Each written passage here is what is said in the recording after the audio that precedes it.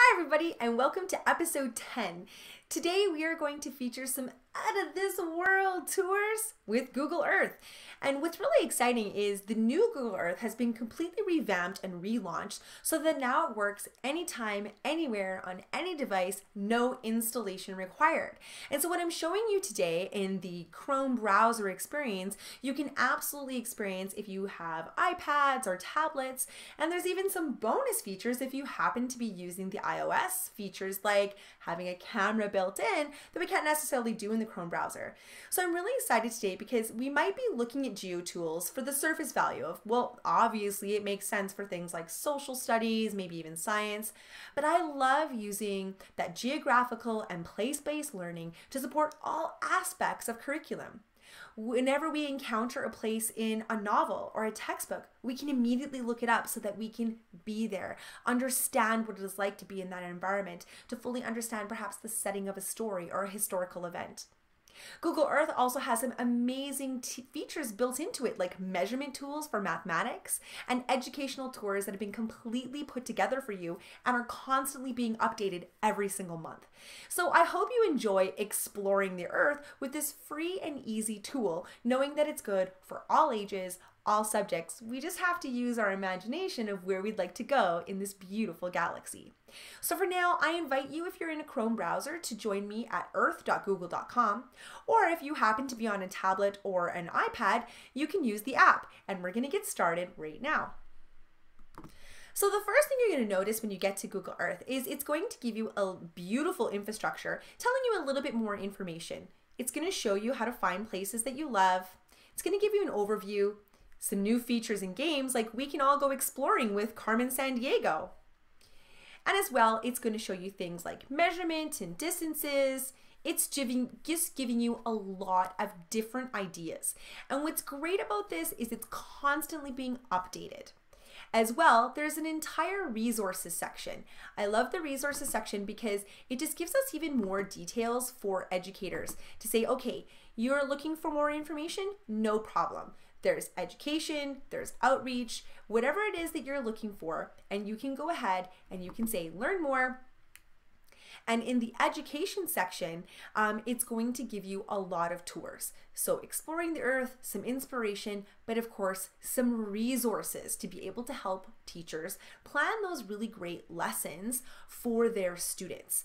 And so I really love that this is built in for teachers so that you're not having to guess. This takes the guesswork out of being able to use it, teaching you how to filter, how to find categories, different ideas that you would like to be able to do.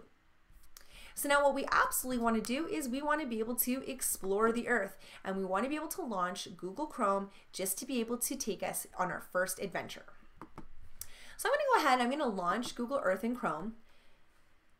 And as a girl who took paleontology as my university degree, it's really fun to see all of the billion years of history that we can see compiled in one beautiful website. Now, what we're going to do first is the basics. You can see here that we see this beautiful Earth, and I can zoom in and I can zoom out just using the scroll feature of my mouse pad, or if I have a separate mouse. Now, what I can do is I'm going to do a bit of a basic search. So perhaps I've read a story and I have looked at Mount St. Helens. So I'm going to go ahead and I'm going to look at Mount St. Helens. And what you're going to notice right away is that beautiful animated view without you having to do anything. That flying in feature excites students to be able to see the different potential possibilities for them to explore. What you're going to notice right away is some quick facts that it's going to give you sourced from crowdsourced information such as Wikipedia. Now, you can read that information that's here, and I can also close that panel. The next thing that I can do is I can, of course, zoom and scroll to look around different aspects of this particular map. As well as we have full access to Street View, and that's by taking Pegman and you click and hold him, kind of like lifting up a little kitten. And what I can do whenever I click and hold him, and wherever I see any form of blue on my map, what it's going to do is it's going to now take me into the Street View infrastructure where I am seeing real life spherical images that have been taken from other people. And so now I can really zoom in and explore. At any point I can close that photosphere, and now I could go ahead and take my Pegman and I could potentially look at something else. So now it's not just that satellite view map. Now I'm really in there. And if I want to talk about what does a crater look like? How can I be able to look up and down? What was that path of damage when it first exploded? I now have a more realistic understanding of this particular environment.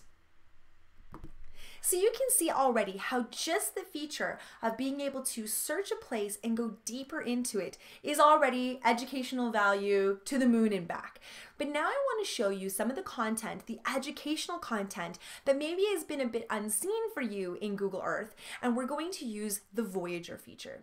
Voyager feature has pre-put together tours for educators to be able to use with students that's complete with information, complete with photospheres, even a little bit of script to some facts. And it's really a chance for us to go deeper into all aspects of curriculum simply by using this Google Earth tour. So I'm going to take you to the Voyager. You're looking for the captain's wheel inside of Google Earth, and let me show you what it can do. So when we go into our Voyager feature, what it does is it opens up an infrastructure that allows us to see, first of all, editor's picks. So this is often something that has maybe been a current event, maybe it's a particular time of year. But what I want to show you first actually is that we can do something called layers.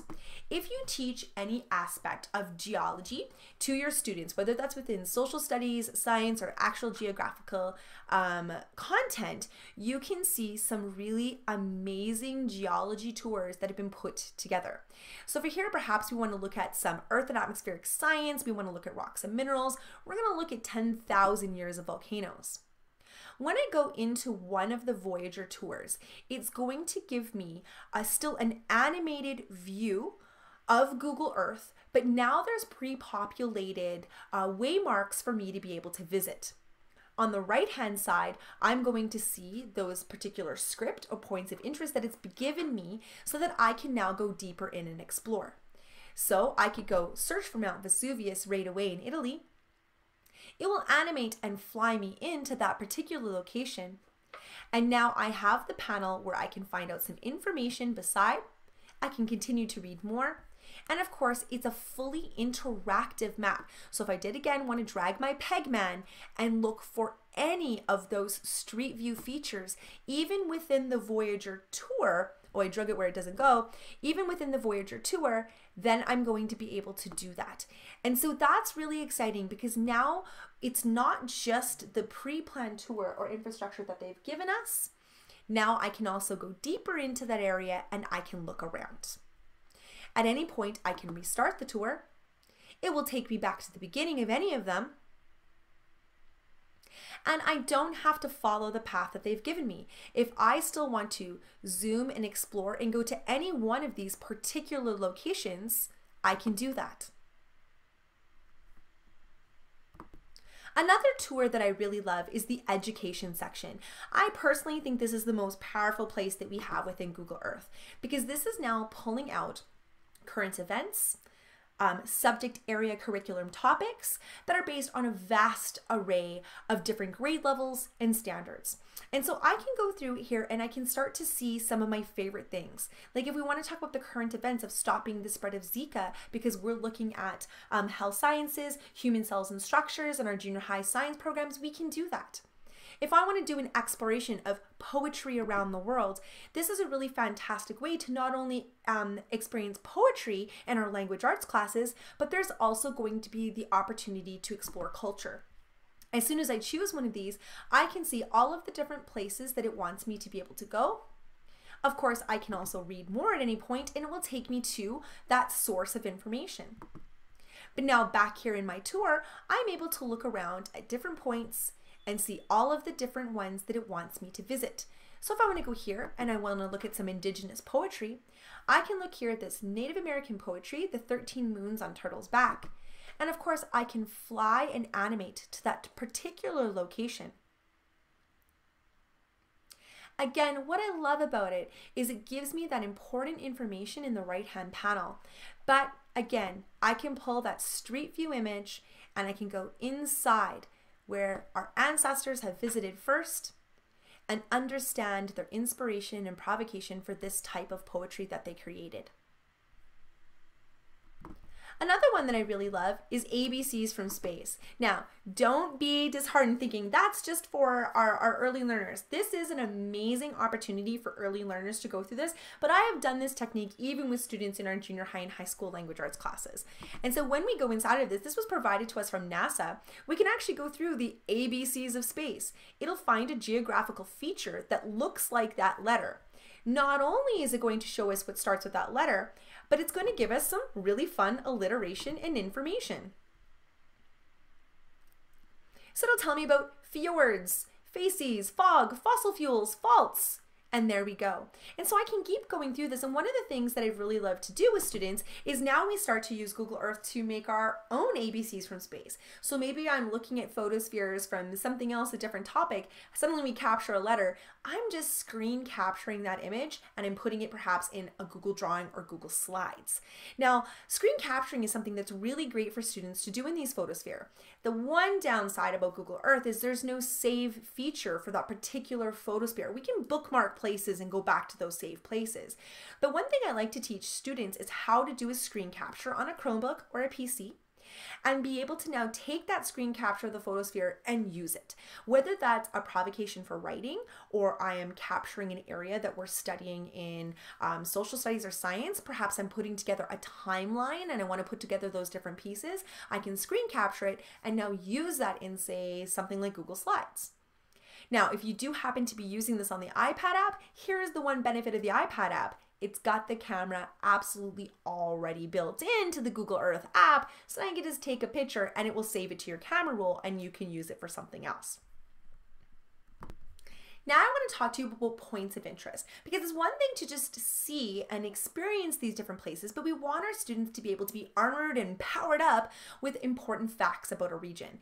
And so I can do a search for a particular location and then it can give me points of interest. It's almost like the cool Google Earth trading cards of that area. So let me show you with a couple of regions from our social studies curriculum.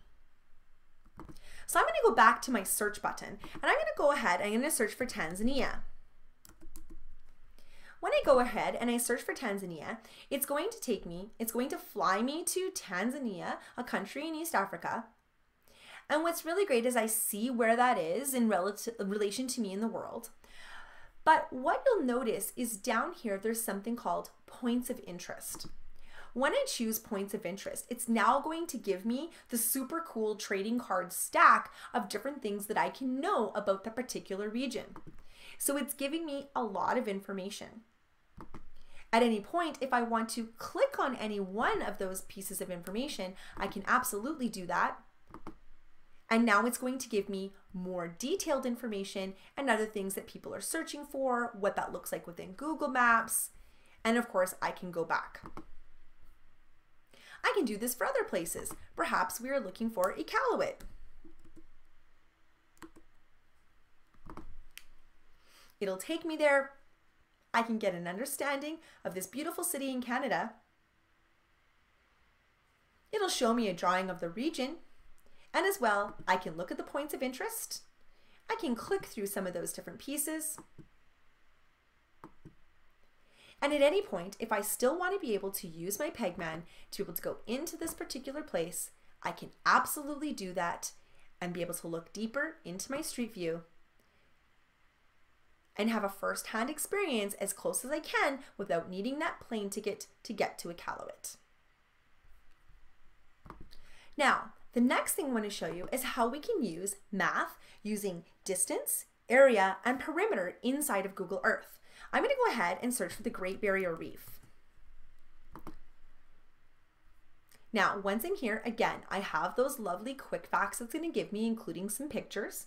When I click on those quick facts, I can go ahead and look through some pictures of that particular area, as well as read about it, did you know, and some more searches.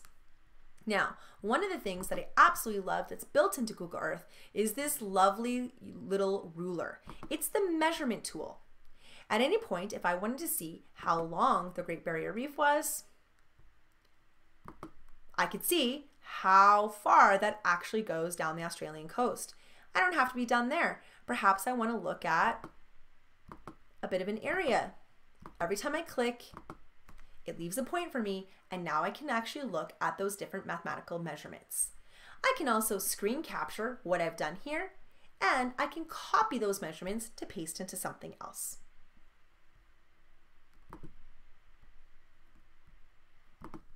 Okay, now for the last feature.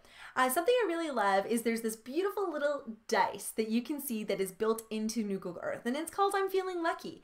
This is a really fun way. If you've got kids who are perhaps done early, or maybe they just need a brain break, what a better way than instead of just putting them on an app where they're just consuming a game, they can actually explore places that have been previously unknown to them.